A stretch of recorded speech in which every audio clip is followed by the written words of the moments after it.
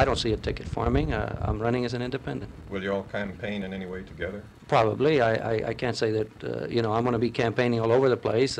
I don't have everybody doing everything for me now. I'm doing everything. So for that reason, we could end up at different places together. Do you see the GGL using this switching technique here as a campaign issue against you?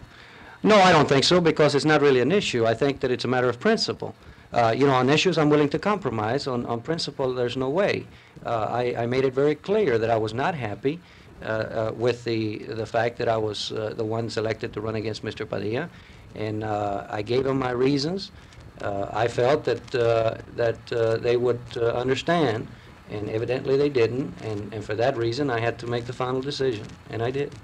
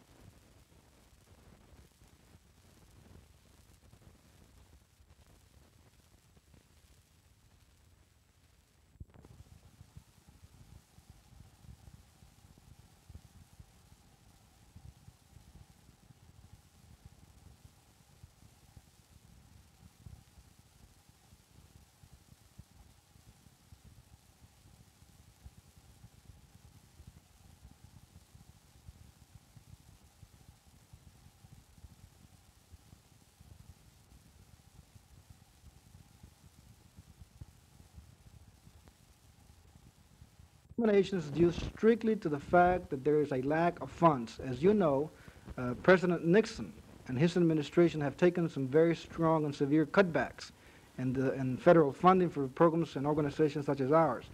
I have no control over that, and I want to clarify that to our employees, that there is a very good possibility that our funds are going to get cut back, and due to those cutbacks, we have to let some people go. There's also been some allegations in the past few days regarding misuse of funds within the Mexican-American Unity Council. What is your answer to this? We are audited every year. So far, none of the auditors have found any misuse of funds. I would say that until somebody proves that there is a misuse of funds, that is just another wild distortion of what's going on here. What is the cut in funds going to do to your long-range plans here? Is it going to have to, you're going to have to curtail?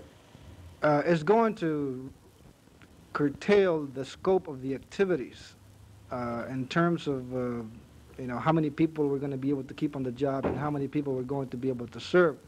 But due to especially two sources of funding, that's from OEO, which gave us a 2-year grant, which carries through June 30th of '74, and also to the Ford Foundation, which has been with us since September of